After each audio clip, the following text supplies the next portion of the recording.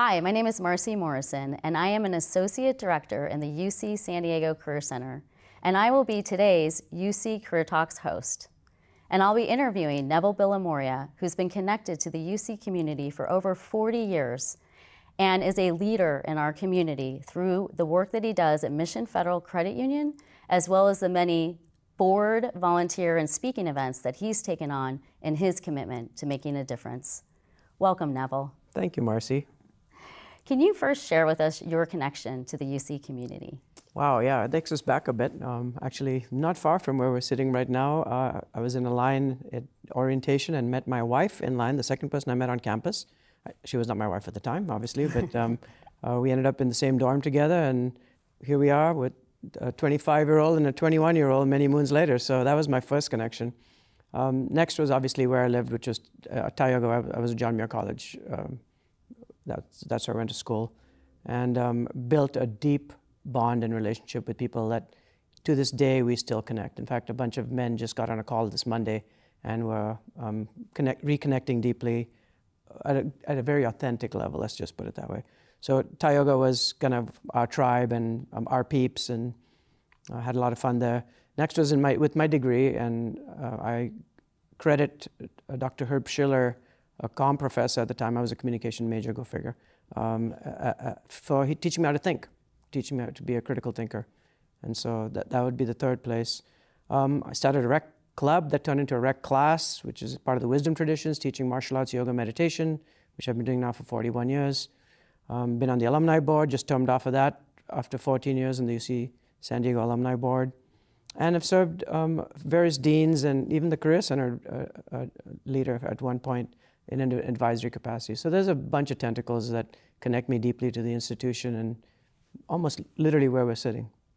Thank you so much, Neville. In fact, your name is even on the plaque in the UC Career Center. I saw your name in there. So your imprint around the campus is definitely felt, and I've had the pleasure of also taking one of your martial arts class. So I really appreciate all that you do, and I'd love to learn a little bit more about how does connecting your passion and purpose, what does that mean to you?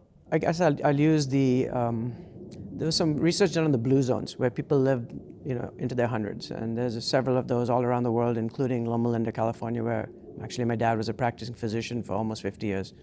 And what they found is, I'm going to use the Okinawan example because we're talking martial arts, there's this concept of ikigai. Mm-hmm. And that's where what you love, what the world needs, what they're willing to pay you for, what matters most, all kind of intersect.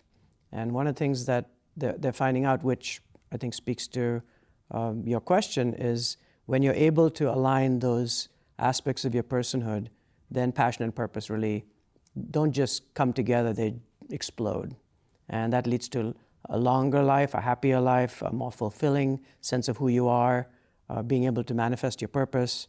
So I would use ikigai as my shorthand. And I'm not saying he's an icky guy, I'm saying ikigai. It's a different concept. But I think that's a good way to think about it. Because if any of those things are out of alignment, it doesn't kind of work, right? So you love what you do, but they don't want to pay you for it. Or they pay you well, but you hate what you do. Or, all those have to kind of line up.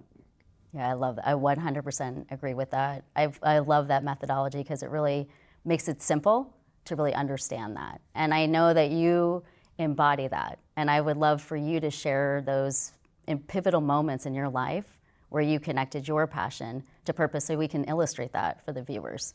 Yeah, well, the road to success is always under construction, right? So it's iterative. So when people say, well, yeah, how did you get where you're at? It was successive approximation. There was not one, I didn't get up one day deciding this is who I wanted to be when I grew up. But over time, influenced by growing up in both the East and West, so bicultural, having a focus on communications and values. I always wanted to work somewhere where the values mattered. I wanted to do work that mattered. And then also by deduction, figuring out what didn't work, right? So mm-hmm. I knew I'm not that great at math or the hard sciences, as an example. So by choosing to lean in on where I had again, strengths, talents, skills, passion, and maneuvering the difficult times, because we're all going to run into challenges. Yeah. And so then how do you show up? Do you they say that adversity breeds character. I don't think that's true. I think adversity reveals character. And so trying to build again on the character and competencies that the wisdom traditions focus on. We in the West really focus on skills and competencies, but I think we need to attend a little bit more to character. Yes, 100%. That is so true. And I know that from knowing you for a long time, Neville, that life hasn't always been like an easy road. Like you said, it's always under construction, right? So getting through those challenging moments, I'm curious, like what has sustained you throughout your career during those times?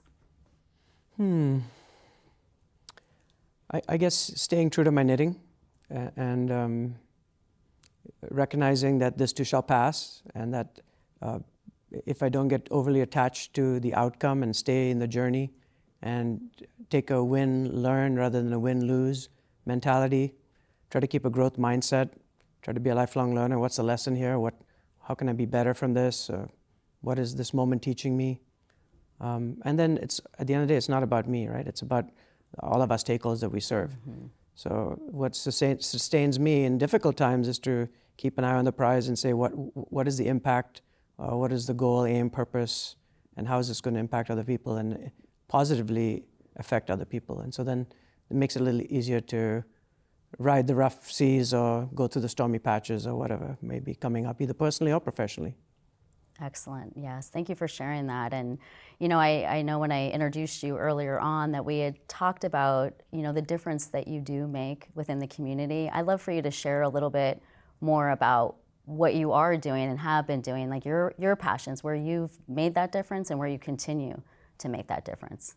Well, yeah, so again, back to your very first question, the connections to UC San Diego, and I felt like, you know, in those most pivotal years of my maturing, if I can dare say I matured, but air quotes, they taught me how to think. I built connection, I built efficacy, and so I feel a obligation in the healthiest sense of the word to give back, to pay it forward, pay it back.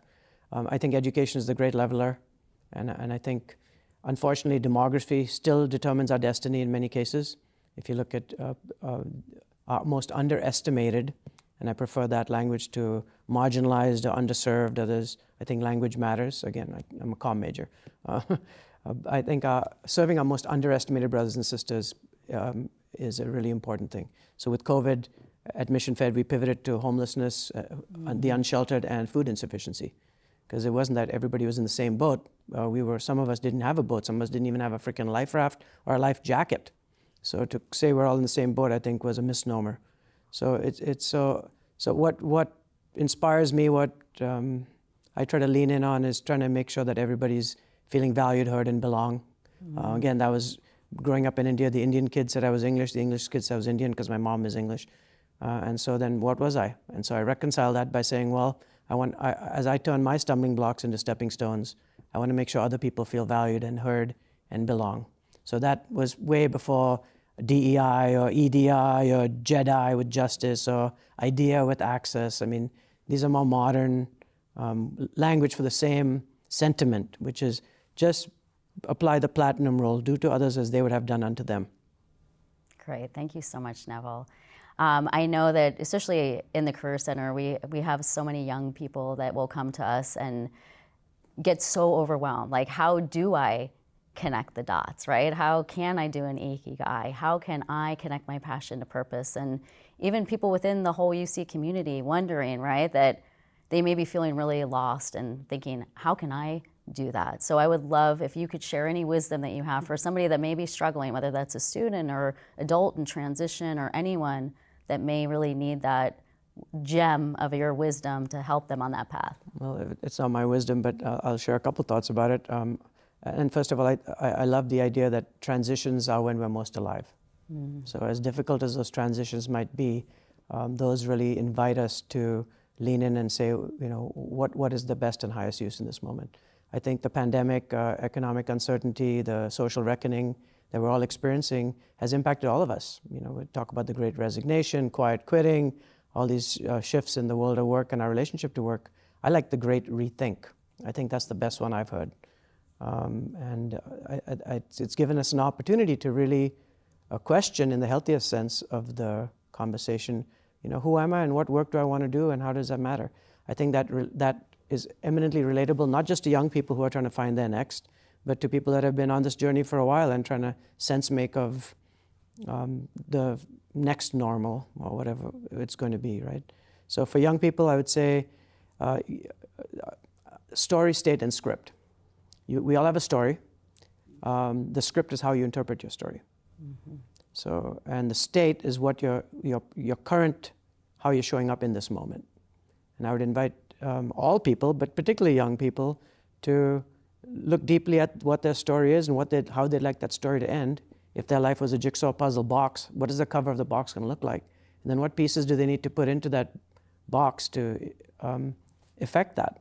And if it's like a many-piece jigsaw puzzle box, oftentimes we start with the corner pieces because that helps us to get grounded, right? So then metaphorically, what are the corner pieces for each individual? And if you put those in place and you're clear about what those are, is it community, is it family, is it work, is it avocational? And then you start building out the puzzle. And you may find you have a few missing pieces. So then you got to go add those pieces to the puzzle. And you have the right and luxury to change the cover of that box anytime you bloody want. So back to story and script, I would say don't behave into a script that somebody else wrote for you. Mm-hmm. And if you need to redesign the cover of that box to be the person you want to be, and that would be my advice. I love that, Neville. Thank you so much for sharing that. I've never heard the puzzle box analogy, and I love the fact that I think that a lot of times what happens is people get stuck. Like, that is the cover of my box and I can't get out of my box. So I love that you're saying you have permission to change your box.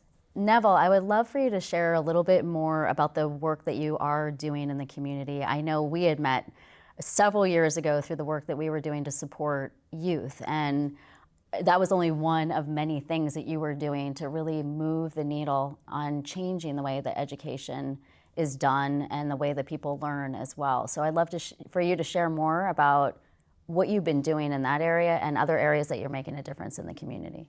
Thanks, Marcy. So as I said earlier, I think education is a super powerful lever in transforming lives, right? But that comes both in formal and informal education. It comes in curricular and co-curricular. And it comes in life skills as well as the world of work. So it's more than just degrees, and increasingly today it's about skills, not degrees. In my 21 years at Mission Federal Credit Union, I joke I'm the non-finance guy on the executive team. I talked about my math issues earlier.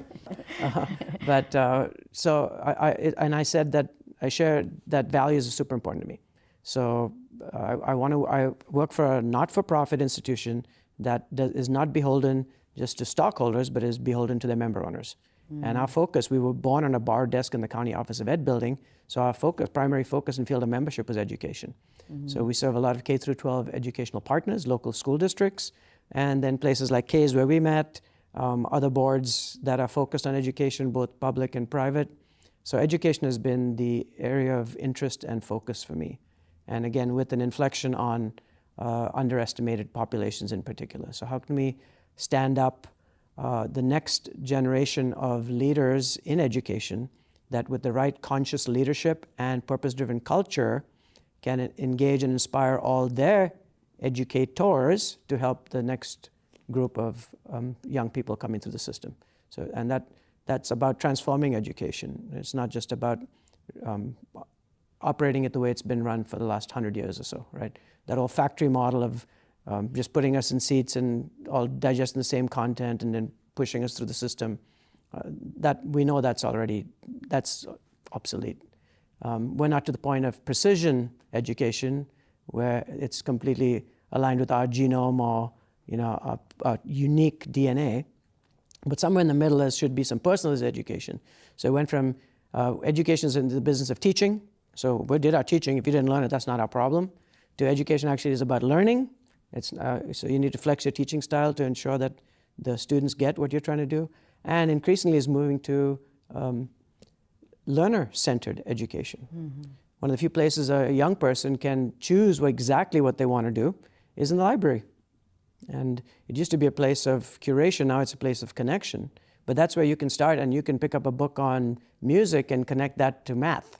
You can, so how can we keep enlivening the educational construct? Like Einstein said, I never try to teach anybody anything, I only try to create the conditions in which they can learn. So what conditions do we need to create in an educational environment to foster a whole person experience? That floats my boat, that flips my script, that lights my fuse, that's where I'd like to put energy in.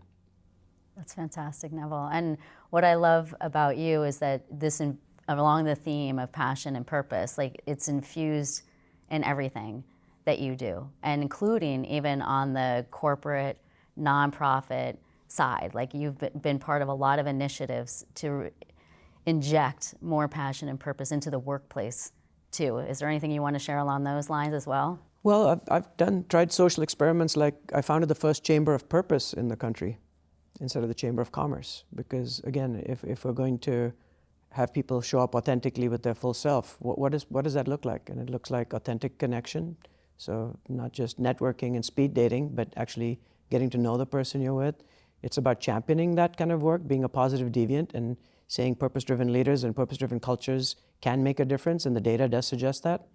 And it's about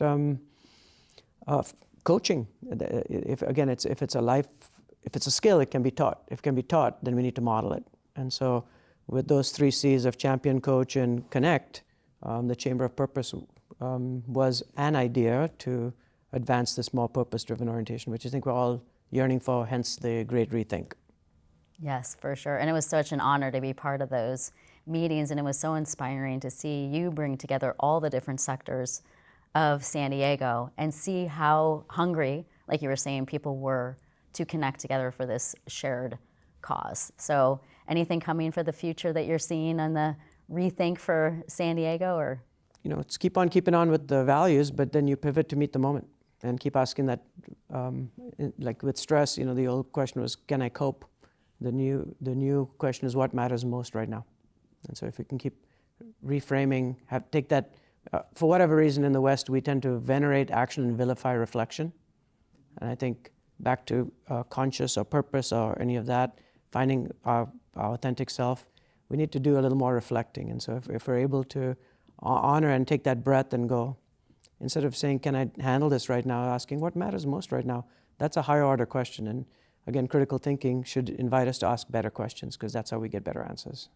I completely agree with that, 100%. It is about the question, right? If we keep, like you're saying, flip the script, right? If we keep following the same script, we're never going to evolve and change. So how do we ask ourselves better questions and learn how to do things differently? So I completely agree with that. And I know a big part of your, I guess, holistic way of living, as a good way I guess we could look at it, is your martial arts practice. I know you briefly mentioned that before, but is there anything specifically that you'd like to share about martial arts, about the connection for yourself, and then the pleasure that you receive from sharing that with other people as well? When the wisdom traditions of 2,500 years ago and the quantum medicine or most latest thinking in neuroscience from the last 2,500 milliseconds start lining up on the same stuff, then I pay attention. And I think we've unfortunately privileged evidence-based thinking, which is certainly an important scientific method, and we've short-shrifted intuition and other ways of knowing. And I think the wisdom traditions put those back into balance. Mm-hmm. And so it's not an either or, it's a both and.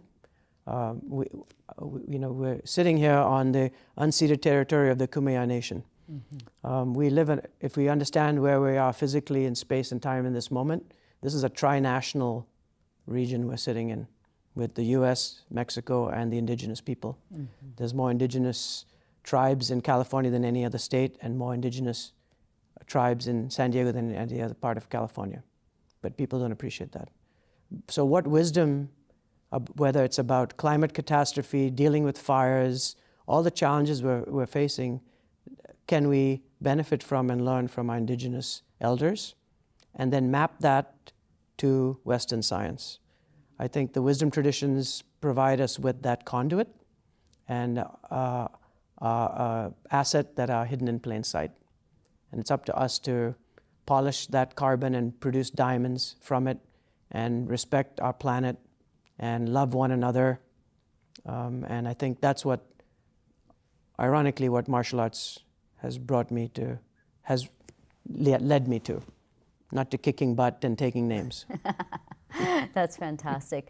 Well, I think that, you know, what I see a lot of times too is that whether it's a student, again, or somebody in transition, that missing piece a lot of times is the purpose part. Like you're saying, beyond yourself. What is that difference that you can, the contribution that you can make? And to me, a lot of that time does come through reflection, right? That you need to get still, get quiet, listen to that voice within, and then also think about, look around, where is the difference that you can make? So I really appreciate you sharing all those tips and wisdom about that, because I think a lot of people want to figure it out, but they can't seem to find the tools to help that map out that box cover for their puzzle.